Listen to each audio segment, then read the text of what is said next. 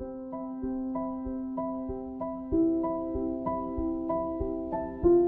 Wagner Plan is central to Wagner's identity. It's also an elegant plan which predated a lot of reforms in other places in education. We were an exemplar for other colleges and universities. So Richard Garassi drafted an idea for the Wagner Plan. He was hired in early spring of '97, and he gave this draft to the faculty, and this was the basis that he and the faculty working together developed into the Wagner Plan. And the Wagner Plan is 3 learning communities: freshman, intermediate, and senior.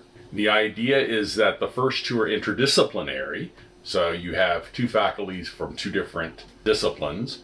It is a community, the same students take both of those classes, and there's an RFT where the students write about those 2 classes and how they relate to an experiential component that they do in the community. This program is essential to my career as a professor and as a researcher, because it allows me to think outside of my own discipline. It allows me to learn a great deal from my colleagues, and that is exceptional. In many of the years that I taught this class, I sent my students, I didn't go with them, to take the number 7 train out to Flushing and to experiment eating different kinds of foods that they found, and then to write about it. And that has been a really interesting thing to watch students talk about when they got back, right? It was a real introduction, I think, to some of the real wonders of the city. One of my most memorable learning community experiences was going to the archives in New York City. Since I'm a history major,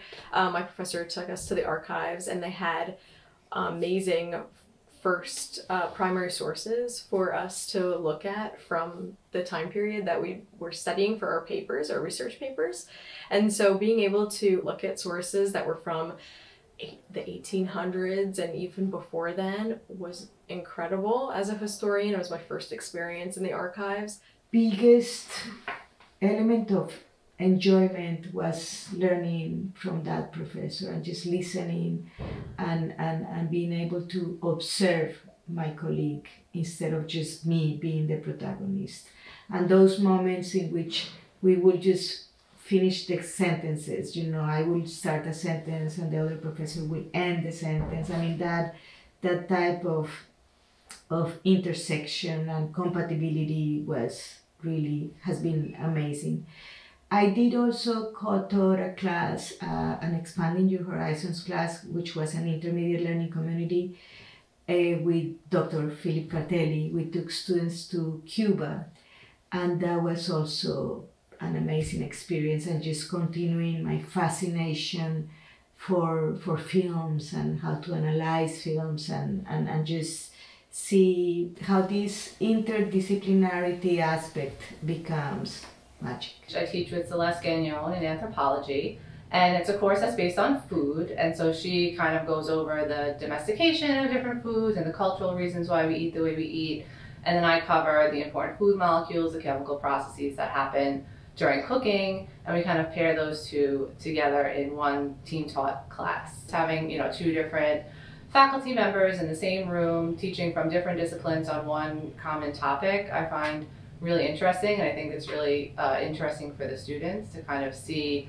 how the relationship between 2 things that they didn't necessarily think were related, or, you know, maybe they're not super interested in one of the disciplines and they kind of find that it can be enjoyable.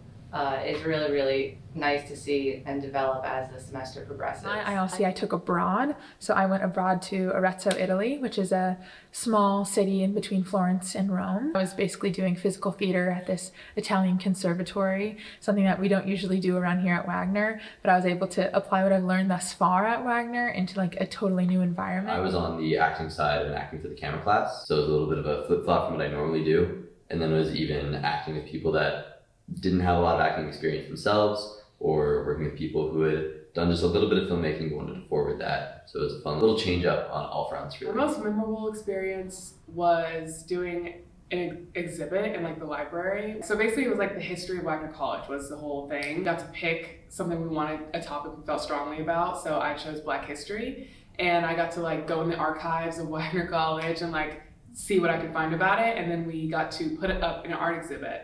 And it was really cool. I printed out this like super long poster of a picture of all the Black BSU students from the 1970s on the roof of Cunard Hall. They held an occupation of Cunard Hall as like a civil rights movement protest here on campus.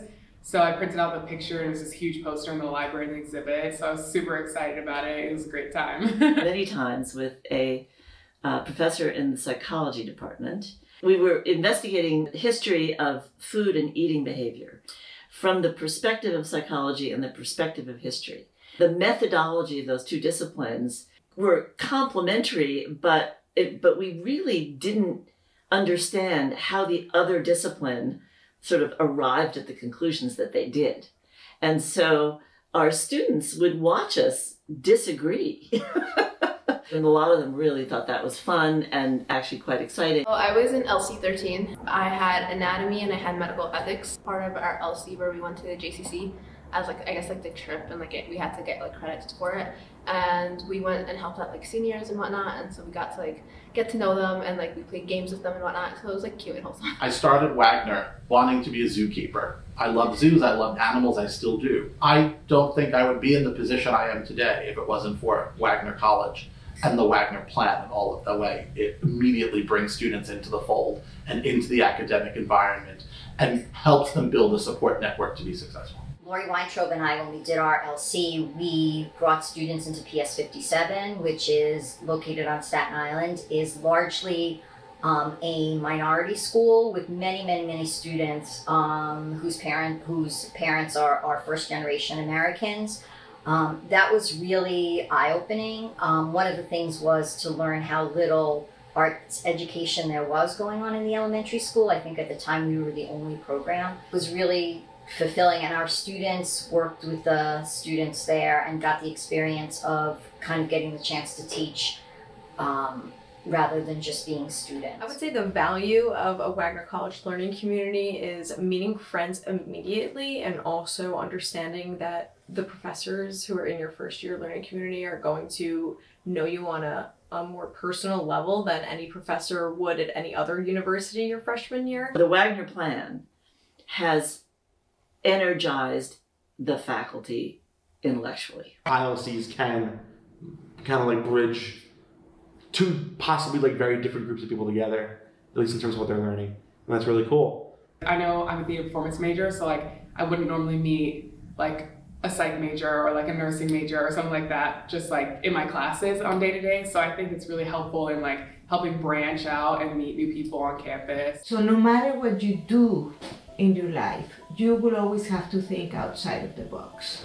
And I think that the Wagner Plan is training students to think outside of the box. It allows students to kind of explore a wide breadth of things, subjects, areas in their education in kind of a structured way.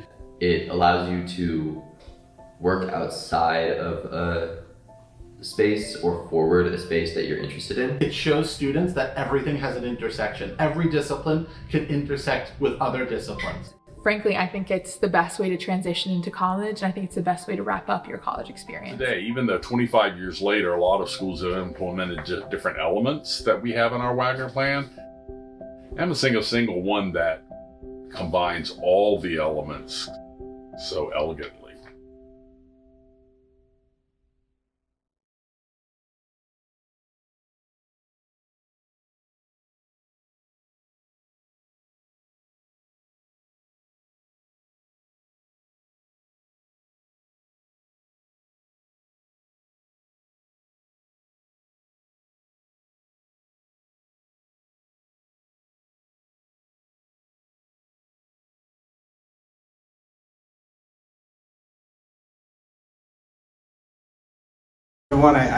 It's hard to follow a video like that, but let me try. And I'm really here to introduce Richard Garassi, who will then introduce everyone else. So what I thought I'd do is tell you a little bit about, many of you who are in the room, if you have either been a student here, going back a few years, or certainly for our faculty and staff, remember Richard Grassi, president of Wagner College. But if we're talking about the Wagner Plan, I just want to say a couple words about Richard Grassi, the provost. And he started talking to me about this idea, and he talked a lot about the things, the reason he came to Wagner. I think I might have even asked you, why'd you come to Wagner? And you know, he always likes to tell the story about how he says, look out the window, right, in New York City. But he also talked about how Wagner was different than the other small liberal arts colleges he had been at, and also some of the ones he had interviewed at when he was thinking about coming to Wagner, in that we had these professional programs and these traditional arts and science programs on the same small college campus, and then on top of that, we were in New York City. And he said, and we're going to meld all that together, and we're going to put that into, he always used to say, you're already doing this, but we're going to make it coherent and into a plan. And I said, okay, that sounds good. And over the summer, he started working with faculty during the summer, right, because he came in July. And I remember the meeting we had, I don't know if you remember, but it was right after Labor Day. That's in my head anyway, it could have been a little early, but it was after the semester started. He'd been here 2 months, and he said, okay, I'd like to meet with your admissions staff because I want to know if you can sell this. And he explained this program that he was going to work on with the faculty, and it was going to be a 4-year program. Every student had to go through it, basically what you now know as the Wagner Plan. And I said, yeah, sure, we could sell that. What are you talking about, 2 years from now, 3 years from now? He goes, no, I need you guys on the road now because it's going to be implemented next September. And through all that, right, it was just, the one thing Richard always talked about, and this is important to consider today, on the 25th anniversary as we look to the future, and I know you're going to say some of this, right, but he always talked about it as an architecture, not a blueprint. So I just mentioned that last point to say things are cyclical. And I think we always have to be thinking about what we need now and what we'll need 5 years from now, and the fact that things do change. And I think that's a lesson that I learned from you, Richard, and so I'm grateful for that, and I think we should always keep it in mind. So with that, I'm going to turn it over to Richard Grassi.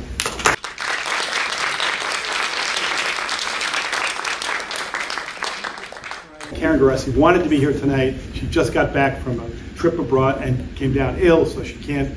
She's been texting me, I wish I was there, and meeting everybody. So it's great to see everyone. But the place is still such a very, very special place. I won't be long. I just want to say a few words to set the stage, and then we're going to have this fabulous panel who really have lots to say about how the plan really affected their lives and created a foundation for themselves.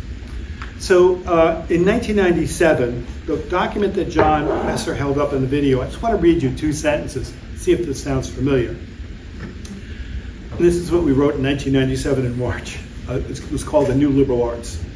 Private liberal education is under severe public scrutiny by a skeptical public, unsure of its value, unclear about its purposes, unable to define it, and clearly alienated from its excessive cost.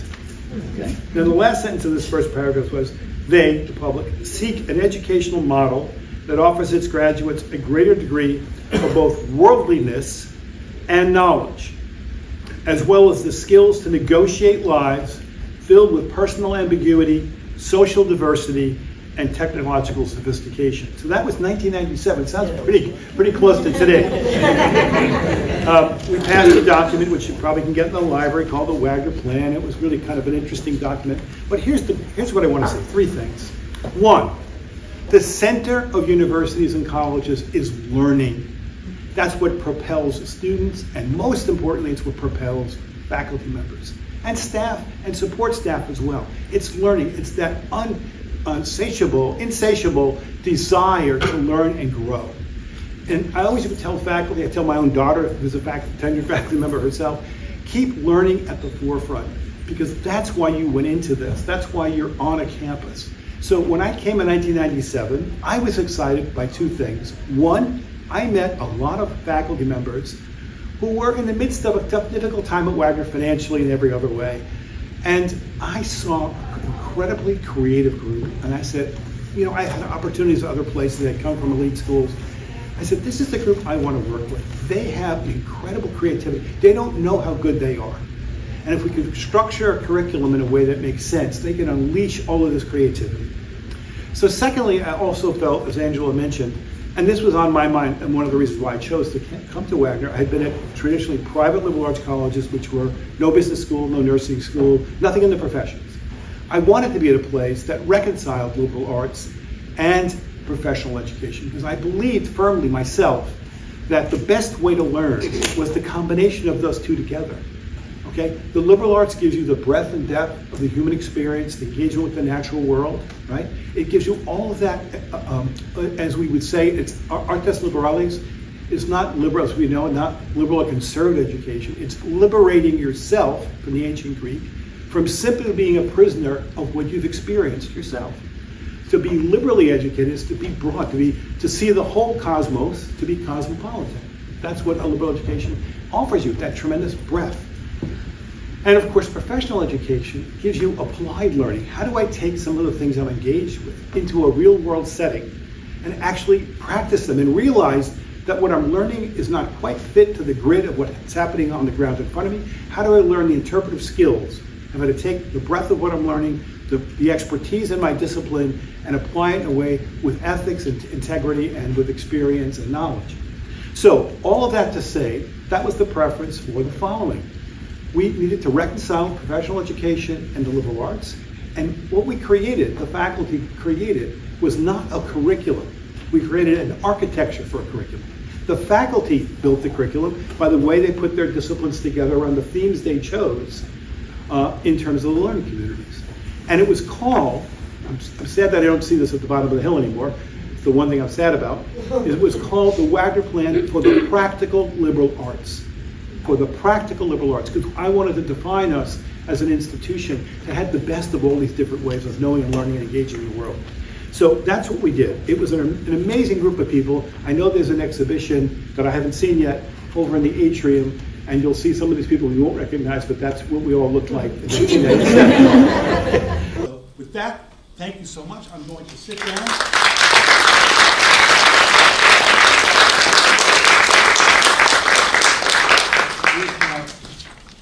The one that you had before. So you're going to introduce. Yeah, the name is okay. There is a microphone around.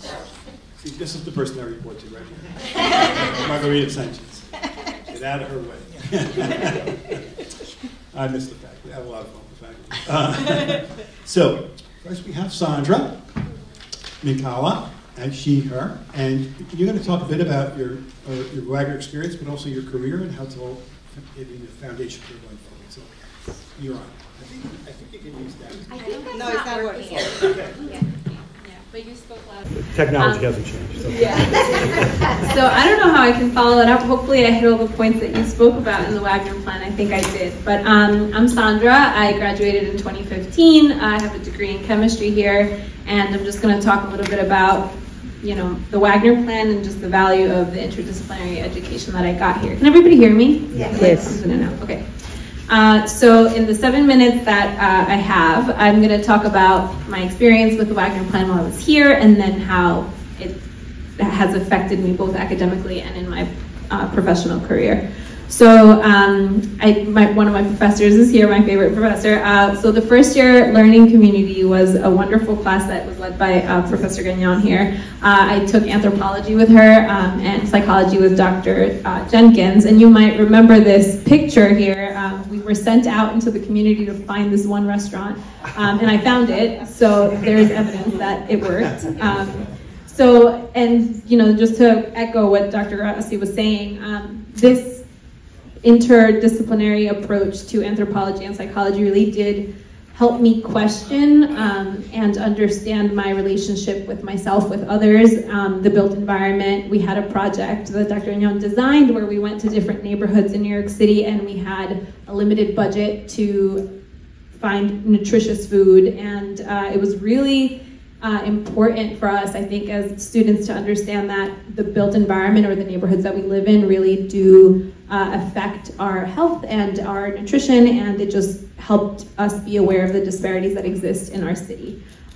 So this widened our lens view of the world, not only of ourselves, but of the world, and the importance of field work was really key here, because being out in the city and doing this with our own, we had to go to like different restaurants and, see how much food was, and it was really, really important to my understanding of myself in the world. And even though I wanted to major in anthropology really badly, I fell in love with chemistry after having Gen Chem with Dr. Richardson there. And so for the intermediate learning community, I had organic chemistry and speech, which is not a likely pairing. So it was an interesting ILC, but ultimately I think this taught us, it was the first time they were doing this ILC, the professors, and it really just integrated my major with the rest of my learning. And it was really key here because we got to see the collaboration between faculty and students. So I think that's a key aspect about our time here at Wagner, that we do get to have such close personal relationships with our professors and really teach one another. So we're not only learning from them, but we're teaching them about what we need and the world that we're in. And so this was us learning, but also applying real world skills. So it was a speech class, so we had to propose our ultimate ILC proposal for how we would want the class to run. And I pulled a slide from this deck because I thought it was interesting, but the things that we as students wanted were, talking about research careers, talking about careers that incorporate public speaking, showcasing our informative and persuasive skills, and interacting with larger audiences, mixed audience, interdisciplinary audiences, and just gaining professional experience. And I think we did that in this ILC. So moving on was a senior reflective tutorial. So it was all chemistry based this time. And I worked with Dr. Richardson and Dr. Alauddin. It was great. This was my capstone project. I worked on a Melinda and Bill Gates Foundation project with Dr. Alauddin, looking at urine samples in children in Uganda and abroad. But this experience for me really focused our work. So I was very focused in chemistry, but it gave me the time to reflect, like you said, reflect on everything that I learned, reflect on this integrated worldview that I had, the skills that I had learned, and really synthesizing and applying those skills to my own personal goals. So I kind of integrated the love for anthropology, my view of my place in the world, my love for the sciences, and how I wanted to work in public health and share that information. So all of it kind of came together with this capstone project that was really based on improving health outcomes for babies abroad. So that was a really wonderful experience. And what I do want to point out is that outside of the learning communities, Wagner as a whole with the liberal arts education part, there were so many learning experiences outside of just the learning communities curriculum. So outside of those learning communities, I published a paper from Dr. Morowitz's class, and it's called, when I read this, I laugh to myself because I'm like, wow, it's a completely different discipline. So it was called An Analysis of the Influence of Christianity and French Naturalism on Vincent van Gogh's relationships with and depictions of women. And I mean, go me, I was a chemistry major. And I published in the Wagner College Forum for Undergraduate Research under a completely different discipline, and that just goes to show how, the breadth of education that we do receive here. Another thing, I presented research at the academic conferences like the rest of the science students. Here's a bunch of us at, I think we were in Niagara, we were somewhere, but this was one of the conferences I went to. I had real world training with Dr. Alauddin. I went and I trained at the Mayo Clinic. There I am, really excited to be sampling with a pipette. Always very excitable. I got to do global field work. I got to go to Bangladesh. I got to look at samples. I got to look at our global community and the impact that, our world has on, the industrialization and different things that go on in the world and how it has an impact on real people. So I got to do global field work. And Dr.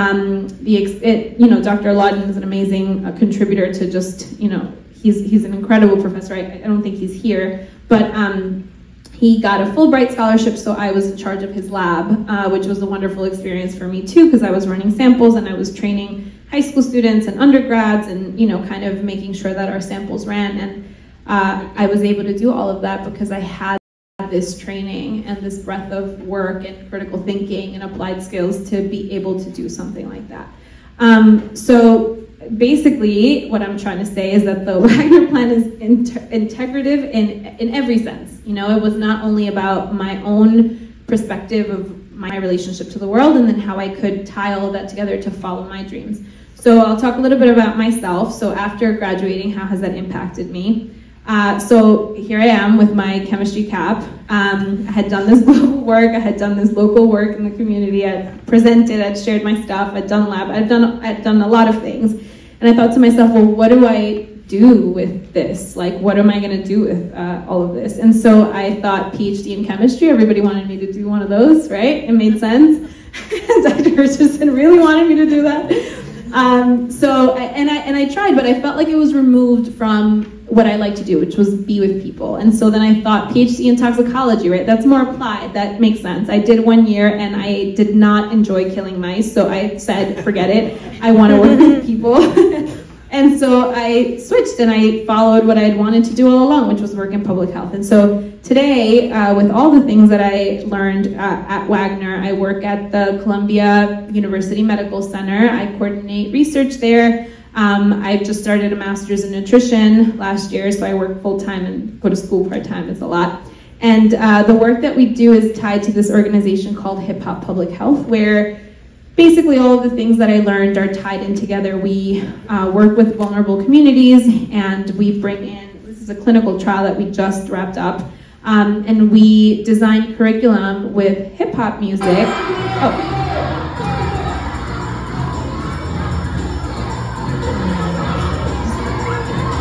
I didn't know it was going to play, but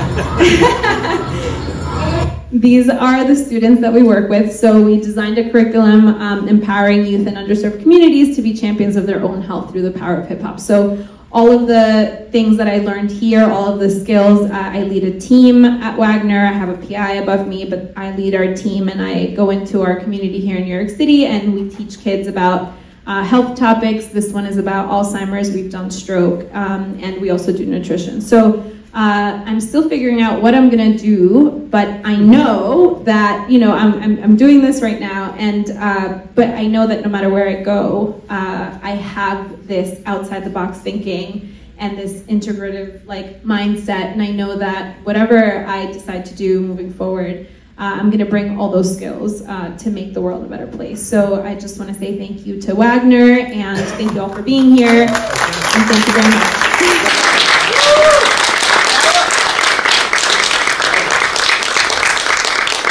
Fantastic. We have Carolina Silva. And Carolina, I've known since she was a first-year student. I think I met you in my house as a first-year student. We had some reception for honor students. Now she's a trustee of the college. This is interesting. I feel ancient at the moment. No, she's a fast riser. And Caroline, come up, please. Please come up and give us your story. It's quite a tale. So I'm here to talk about the power of humanities in the corporate world.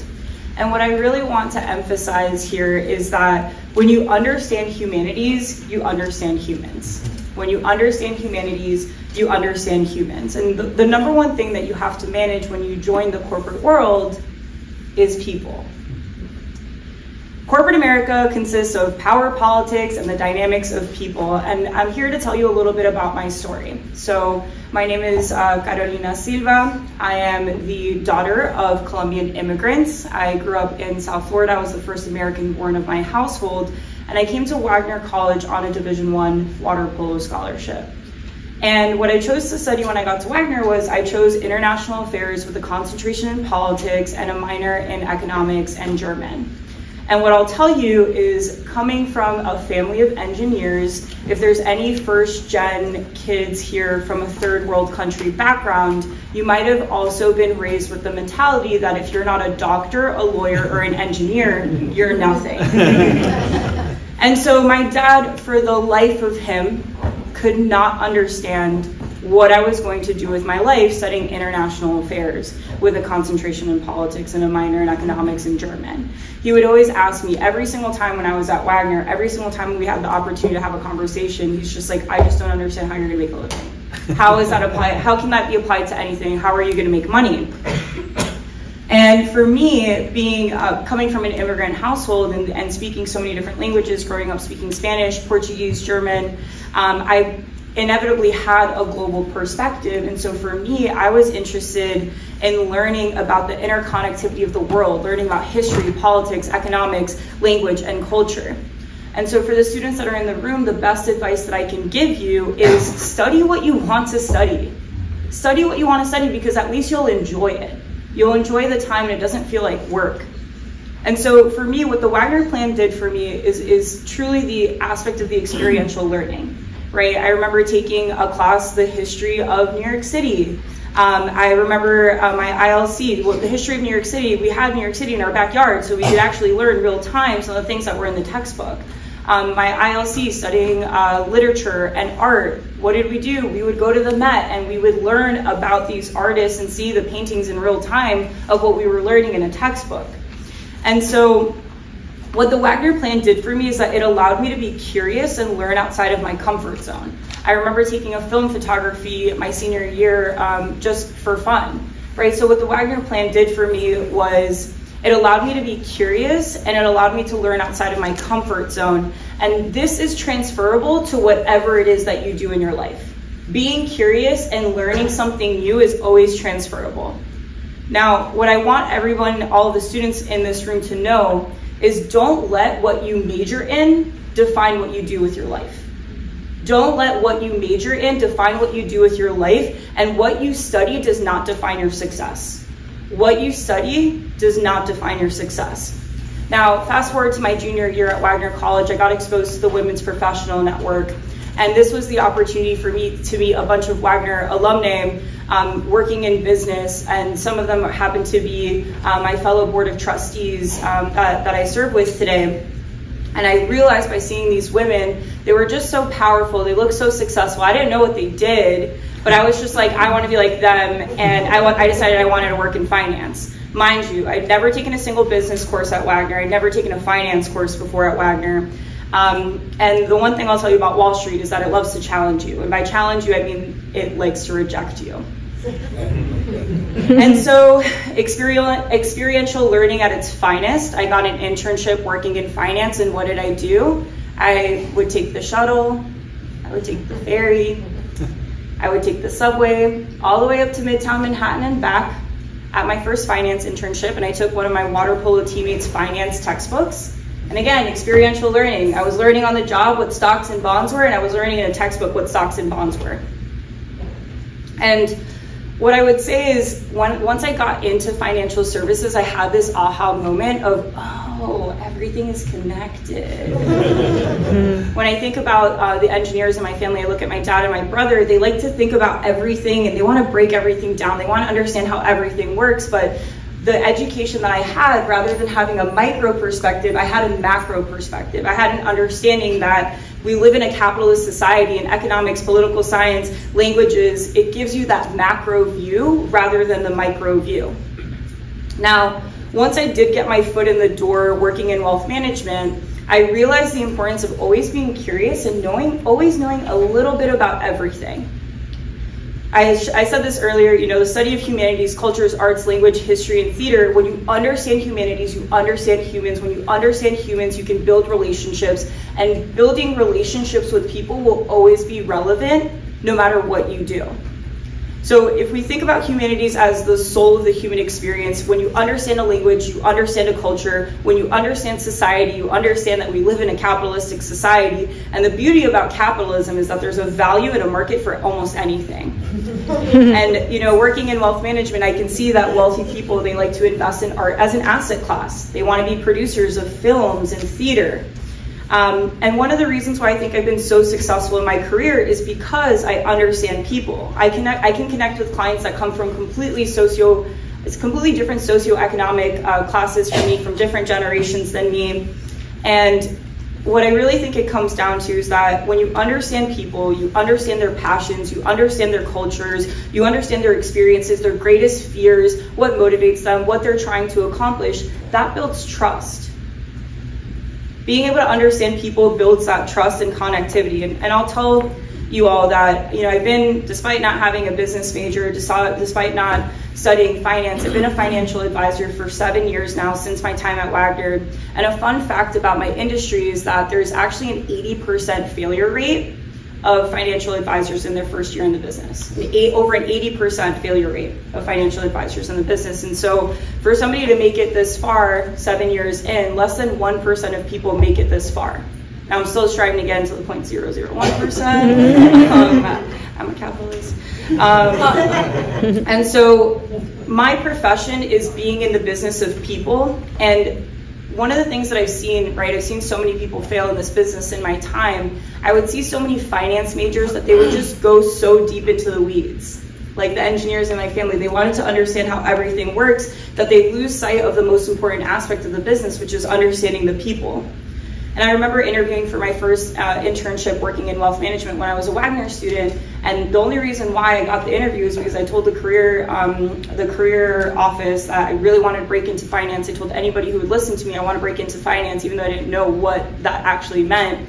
And so I sat and interviewed against other finance majors, and despite them taking all of their finance classes, they didn't land the internship, they didn't get the job.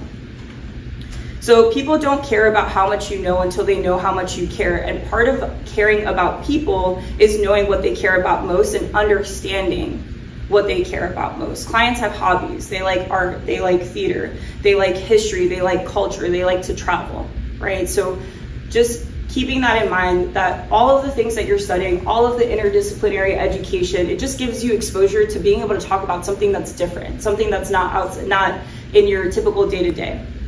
So the key things that I want the students in the room to remember: number one, be curious.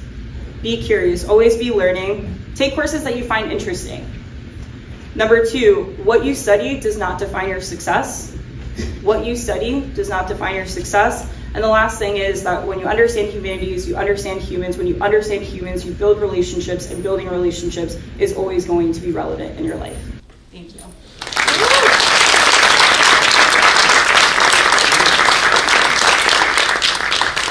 Thank you so much. Our next speaker is Kelly Griffith, she, her. I've known Kelly since she was a freshman. Oh my goodness. And she is a dynamic teacher. So Kelly, we'll throw it to you. Hi everybody, my name is Kelly Griffith Tanaka now. I did add a second last name since I graduated. I'm going to talk a little bit about, here's my my artsy little name. So how the small liberal arts school on the hill inspired me to travel the world and cumplir mis sueños. If you don't know, that means achieve my dreams.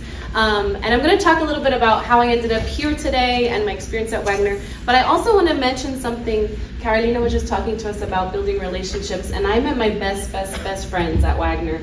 Some of them right in my first year learning community, and that's something that gives me chills and makes me excited to come back to campus and have all of those memories come flooding back. And as I was looking at pictures too, I wouldn't be who I am today without those friendships and without the Wagner Plan. So you're going to hear a little bit how that all came together.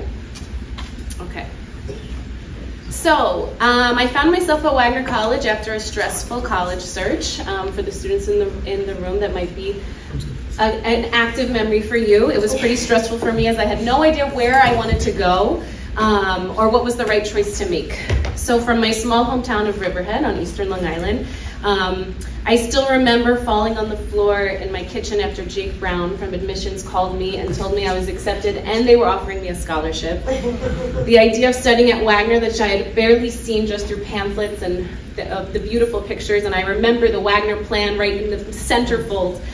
It felt like a dream. And I knew, even as a high school student, I had to do two things. The first, I wanted to be fluent in Spanish, and the second, I wanted to teach. I didn't know how the journey would take shape, but it started here at Wagner in LC8, best LC ever, with Dr. Sanchez, Margarita Sanchez, and Sarah Donovan. We were required to complete our civic engagement hours at El Centro del Inmigrante in Port Richmond, and we took a Spanish and philosophy course and connected those together. I remember working alongside my peers and even though some of my peers, all of my peers came from all over the country, and as we were teaching English to adults and children, a lot of times we would laugh at our accents. My friends that grew up in the South were teaching words in way different ways and pronunciation in way different ways than my Long Island roots were. But we made it through, and little by little, I fell in love with Port Richmond. I fell in love with the people, the community, the restaurants, the food I could get from the restaurants, which I still think are the best on Staten Island, and the way that it would help me achieve those dreams, right? Be able to teach and be fluent in Spanish. I wrapped up my first semester at Wagner with a trip to Ecuador with Habitat for Humanity. Oh, my pictures are not all coming through, but that one in the top right, here we go. So that's my trip to Ecuador with Habitat for Humanity. That was right at the completion of my first semester at Wagner, and some of my classmates from LC8 actually joined me on that trip. My sophomore year, I was named Port Richmond Scholar of Education, which allowed me to spend more time in the schools in the community, supporting the adult and young learners, as well as the teachers in the dual language programs. I learned about dual language programs, and I'm currently a dual language teacher, so it started right here in Port Richmond. I completed my intermediate learning and education and my junior year, and then that led me to Costa Rica. My pictures aren't there, but it was an unforgettable experience, an unforgettable summer. I volunteered at an early childhood center, again, building towards that dream of teaching and becoming fluent in Spanish. And I lived with a host family that actually just last summer came to my wedding in Costa Rica. So they, again, building relationships and connecting with people all over the world, truly. Going into my senior year at Wagner, I remember a conversation I had with Margarita Sanchez. I had just come home from Costa Rica, and one single year stood between me and this dream, right? One more year of classes, and I'm gonna get a job as a teacher, and I'm gonna be fluent in Spanish. And I sat in Margarita's office and I said, I can't do it. I needed to go back to Latin America. If Wagner taught me one thing through the Wagner Plan, it was that there was so much more for me to explore, more for me to learn, more for me to know, and more for me to do. There was no way I could stand in front of a class of young students and tell them I was ready. There were countless small communities that I could learn from and be a small part of. And Margarita told me in her small office in Parker Hall, she said, vete, vete, vete, go, go, go. So on a whim, actually, I applied to be a Fulbright English teaching assistant, completely unaware of the prestige that Fulbright as a name held. I had no idea. And on April 1st, I was at this point my senior year working on my senior learning community with Margarita Sanchez, writing my essay completely in Spanish, my thesis completely in Spanish. It was April 1st, and I got an email that I was accepted to be the Fulbright English teaching assistant in Ecuador. I was Wagner's first Fulbright in a little while, and I really thought it was an April Fool's joke, for real. And then Dr. G sent flowers to my dorm room, and I said, okay, I think this is real. In Ecuador, I co-taught English classes. My students are in the bottom right there. Those are aspiring teachers that I worked with at the University of Loja, which is a small city in the south of Ecuador, nestled in the Andes Mountains. I also worked with, I volunteered at the Early Childhood Center, which you can see on the top right there. I was completely culture shocked, but also headstrong and determined to achieve my dreams. I lived in a studio apartment by myself. I got the opportunity also to travel to Peru and Mexico, and eventualmente cumplí mis sueños. I eventually did achieve my dreams. I taught and I learned Spanish to fluency. So since 2015, when I returned from Ecuador, I've been working as an early childhood bilingual teacher in Spanish-English dual language programs. So my students are 50% native Spanish speakers. In an ideal world, 50% native Spanish speakers and 50% native English speakers. So children serve as language models for each other. The instruction is completely split up, 50% in Spanish and 50% in English. I've taught in first grade and kindergarten, so early childhood is my spot there, my sweet spot.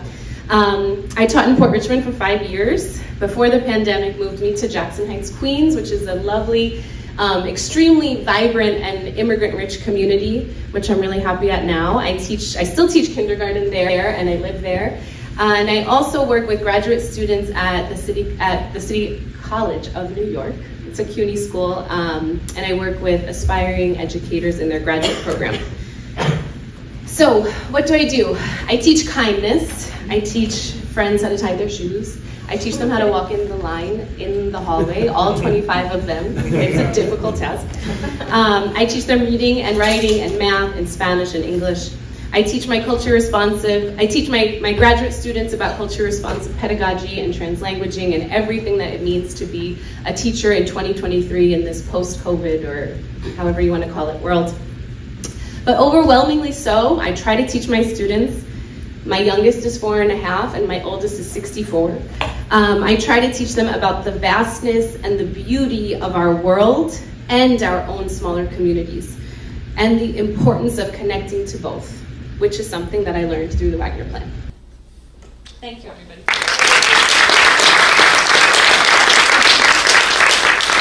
Thank you, Sharon. Each one of these is so remarkable, isn't it? It's just amazing, inspiring. Remy Van Colin, or Colin? Van Colin, hey them. He's going to talk about building community through the arts. Hello, everyone. Hello. Hi, so full disclosure, I was asked to come present here this morning to fill in for my wonderful friend and colleague, Joey Donnelly.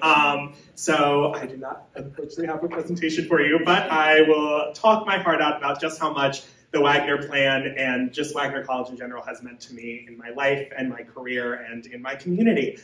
So I don't know how many of you are familiar with the musical theater college audition process. If you aren't, it is a nightmare, and I would not wish it on my worst enemy. But it is a very interesting way to find yourself in a program that for so many people ends up being the right place. I was fortunate enough at the end of my process to have a few different options between BFAs, BAs, Bachelors of Music. And one thing I was really, really looking for was a school that would give me the opportunity to not just be an actor, and acting would be the only thing I studied all day, every day. I wanted a place where I could study other elements of theater. I wanted a place where I could study anthropology and psychology and physics and math.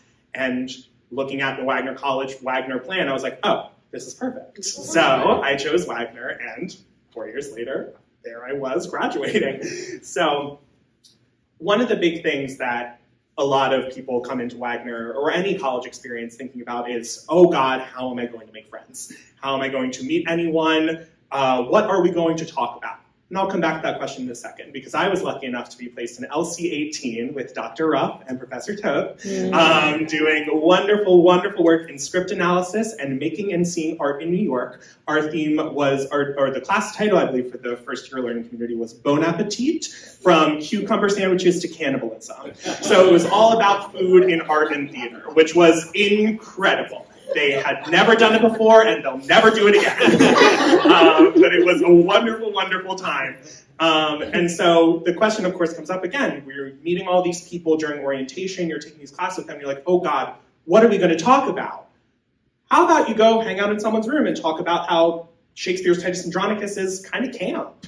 Why don't you spend 5 hours in Parker Hall making a mosaic with each other? I mean, those are real things that we did. I don't know where those mosaics are, but I'd love to see them again.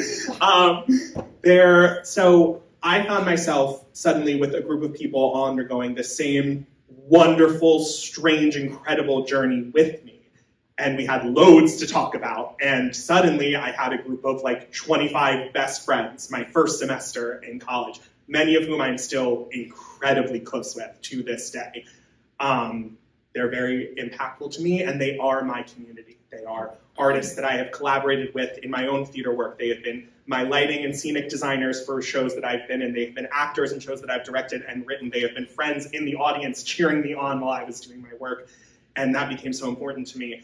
And the other portion is that we as a learning community gave back to our community here on Staten Island. A big portion of our work was working with the Wagner College Food Recovery Network, working to supply food to the people in need on Staten Island who did not have access consistently to nutritious food. So that was a big part, so we felt much more enriched in the community. Another big portion of this learning community, as it was an experiential learning community, was going out into New York to pretty much every museum you could imagine to experience art and then come back and make our own just as good versions of it. But it was very exciting. That is how I learned how to navigate New York, was we would be in our RFT, and Jenny would stand up at the whiteboard and be like, all right, here's what you're going to do. You're going to get to the ferry. This is a Dairy Queen opportunity. And then you're going to go hop on the 4-5, and then you're going to get to the Brooklyn Museum. You're going to go to the 3rd floor, and you're going to see Judy Chicago's dinner table, which was an incredible piece of art, if any of you have not seen it. And so we were getting to experience all of these incredible artists' work and then come back and react to it. This LC, more than anything, between both Making and Seeing Art in New York and Script Analysis and all of our discussions about these plays, taught me how not to be a passive observer of art, but really to be an active participant in art, which moved my dial over from being a single-minded performer to a director and playwright and choreographer, very interested in all sides of the table of theater and art. So I'm very, very thankful for all the people and community I built in that LC. My intermediate learning community was also along the lines of the arts. I was in Dr. Urbank and Dr. Morowitz's intermediate learning community, Cities and Perversities, Art, History, and Literature, and Turn of the Century Paris, Vienna, and Berlin. And where else but Wagner are you going to take a class like that?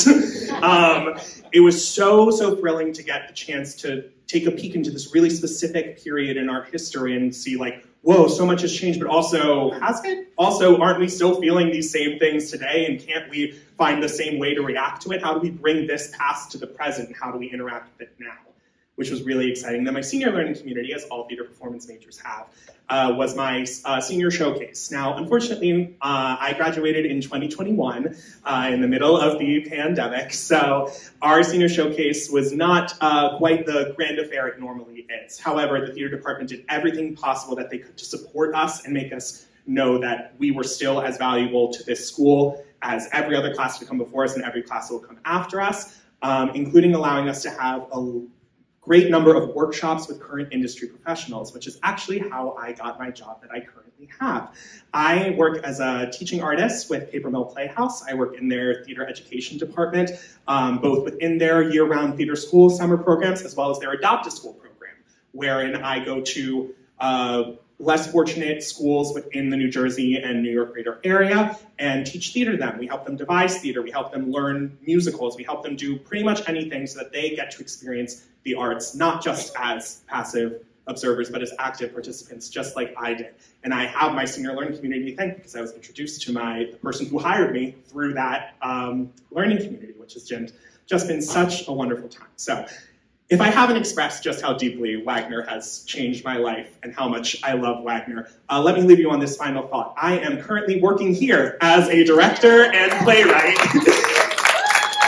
over in stage 1, where you can come see a workshop production of my play, Daughters of Leda, opening in 2 weeks. So please come by. Thank you all so much. Let's give a round of applause. These are just fabulous things.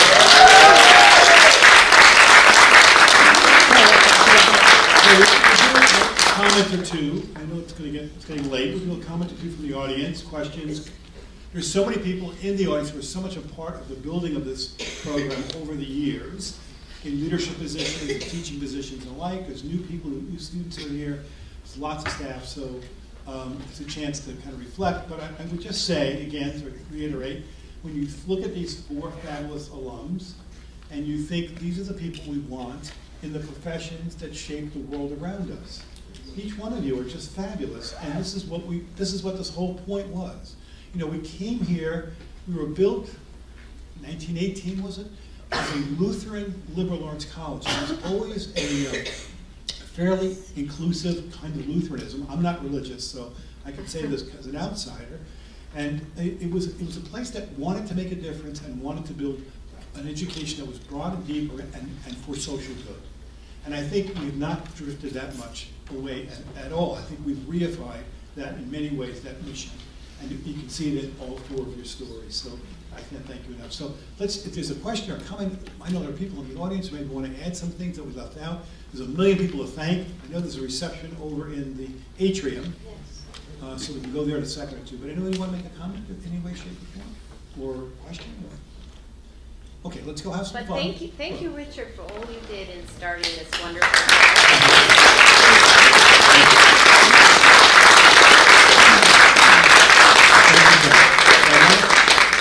Thank you. It's hard to accept comments, but thank you very much. But I wanted to this, and this is critical for this faculty now, it was the faculty creativity that built the plan. Okay, we built the architecture together, but what I taught the plan myself for 2 years, so I know what goes into it. Tremendous amount of work that goes into this. But now you have to think about what students need now in a world that's so divisive, so threatened, so challenging, a world that needs people like this to lead organizations. And I mean, when I mean lead, I don't necessarily mean run from the top. Leadership is not hierarchical. It's horizontal. It's bringing the best out of people, building teams, and getting the best out of those teams. That's what it is. And Caroline, I think you could, your whole testimony was about that notion. So thank you again, Margarita, for organizing this. Can I throw this back to you so you can say the last word? Yeah. Yes.